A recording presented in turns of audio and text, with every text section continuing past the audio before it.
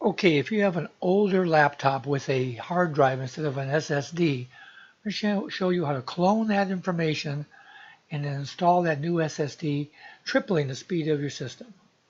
Now here is how it's going to look after you get the SSD installed in the same exact spot where the HD was. But before you get to this place, there's a few things you have to realize and get set up for and purchase. So you're ready to go ahead and make this switch.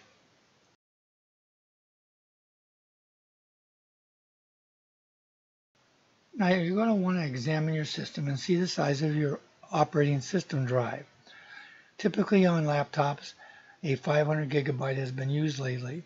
When you replace it with an SSD, you don't have to get to the complete 500 gig. You could probably get by with 250, but examine how much space is remaining on your drive and allow an extra 100 gigabyte for expansion.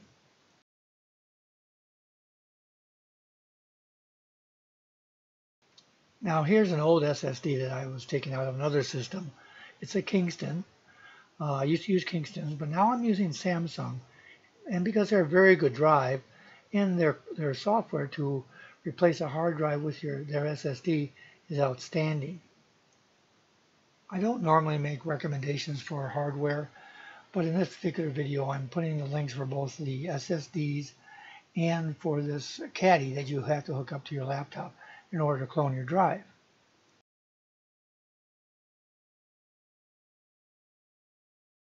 Now here's the empty SSD holder before you put a drive in. As a matter of fact, you can use this later on and put your old hard drive in it, format it, and use it as an external drive.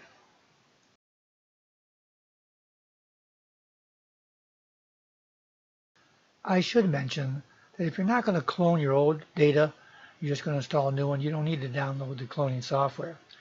You will need probably an image of Windows 10 in order to put it on the new hard drive.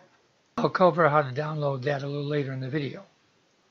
If you're going to use a hard drive other than the Samsung, you need to download a cloning software, and this is one of the best, Macrium software. There's a free version, doesn't cost you a thing, you just got to make sure you click on the right one.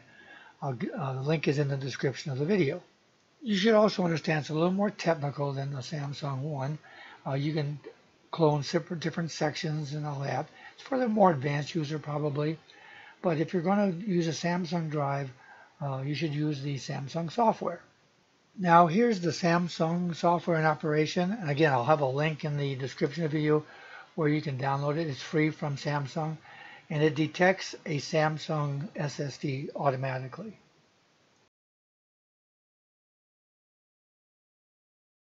Now here's the one I used. It's an older version. When you buy yours, it'll be a newer, faster one that connects to probably a USB 3.0 port. Check your system to see which one's the fastest because it'll make your job easier.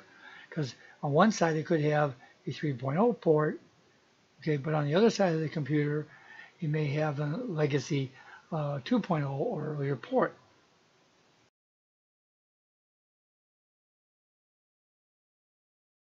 Okay, if you're using a Macrium Reflect software, it'll detect the hard drive, and then you'll see it listed here. And then you have to click on clone, and then it goes out and gives you the option to continue. And you just go work on it step by step to do that. Now here is an example screen where I had two SSDs installed, but once you click on that, it'll present the other disk. After you say next, it'll go through here warning about being overridden, and you just press continue, and it'll start doing the clone. Now here's the final screen where it'll track your progress, and when it's done, this is what you'll see. It says 100% done, and basically you now can change out your hard drive. Here's a view of the Samsung data migration. Now it's not a backup piece of software, so all it does is data migration, so it's not as complex as the other one.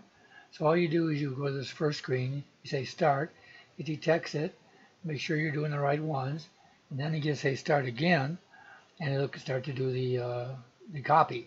And eventually, first it'll warn you because it's analyzing it, and then it'll warn you about never disconnect it, and then it'll go on and start the copy. And eventually you'll get to this and it says, oh, all done.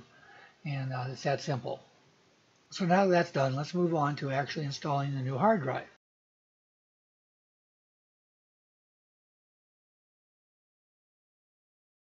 Now this is a view of the underside of a Toshiba, and it only had a little cover with one screw to take off, and then one screw holding this whole caddy in place.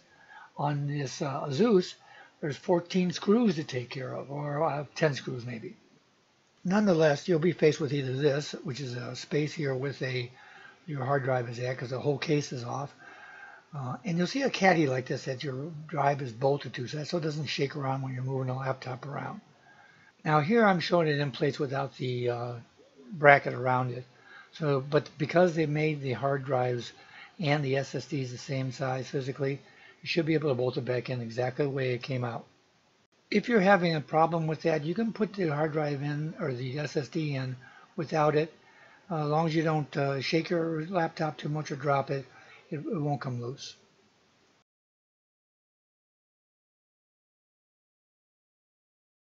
Now if you have a back like this where you have all those screws to put back in, you may want to test it by just gently placing the back on, turning the laptop right side up and doing a test.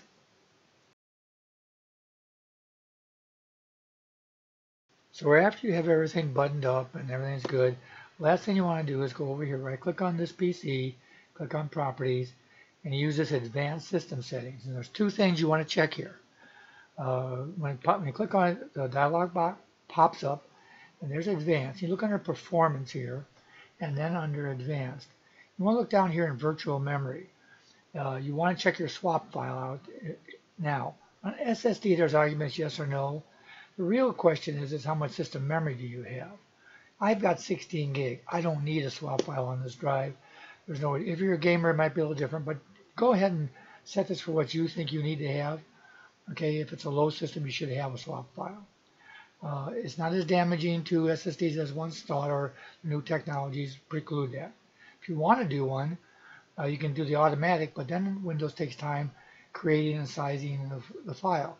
Instead, click on Custom Size, type in the value here. That's approximately what it's using down here.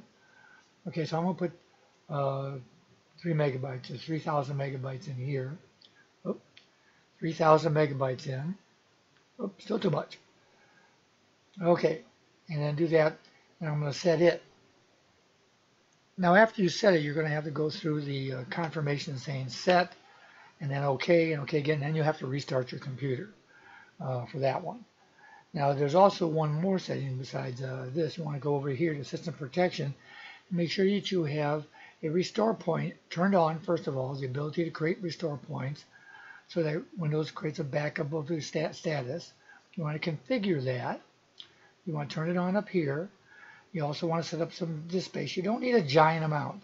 5% should be good. It doesn't need to be 10% or whatever it defaulted to, if any, a small amount. Now that you have it set up, what you want to do is click on it to create one, a restore point, so you have one going forward. If you're going to do a clean install, the first thing you should do is visit your manufacturer's website and find their support section or their download section. And once you go there, and you're at the right model of notebook, you should look for any drivers that are there and download them and save them to a place on your hard drive so you can install those, because Windows does not install them immediately by default. They just do general stuff. So select your type of Windows you're going to be working with and look and see what drivers they are and download them to save them. The next thing you do is go to Windows download site and download Windows 10. Now right now it says April 2018, but of course there's going to be in October 2018 after a few days here. But you want to download the tool now. You want to go ahead and save it, or you can run it right now. But I'm just going to go save it to my hard drive, and I'll just put it here where I'm working and save it there. Once it's downloaded and the virus check finishes, I'm just going to click on Run, and it'll open it up and start it up. And you just go through here, you just follow the prompt. It's really very simple. It will ask you the usual stuff. You have to agree to their terms of service and stuff like that. So once you do that, you accept that, and you move on. Now, this is not the term of service for Windows, just the one for running the tool. So you get after it gets ready, and as I analyzes the stuff, you want to choose not the upgraded PC, but you want to create an installation media. So once you have that selected, then you want to go down to Next. And then you want to choose a language, okay, whatever language you have. You want whatever edition. This is only Windows 10. But then you can do 32-bit or 64-bit. Depends upon the license that came with your system. Make sure you know which one you had. Now, you can click both here, and it'll make the installation media have both versions. And you can select it during install. And here it says here, DVD or USB. We'll do a file first or USB. You want to do the USB. You want to get yourself a USB that has, I think, 8 GB space for both. Maybe 16. But anyways, you go through this, follow it, and that creates it. Once you have that, you simply plug it in your PC and boot it up. You can do your clean install. So there you have it, how to install a SSD instead of your HD to effectively triple the speed of your old HDD laptop. Hey, if you found this video helpful, don't forget to like this video. And if you want to get more, just subscribe to Old Guy Geek. You can also follow me at Facebook or Twitter. The links to those are in the description of this video.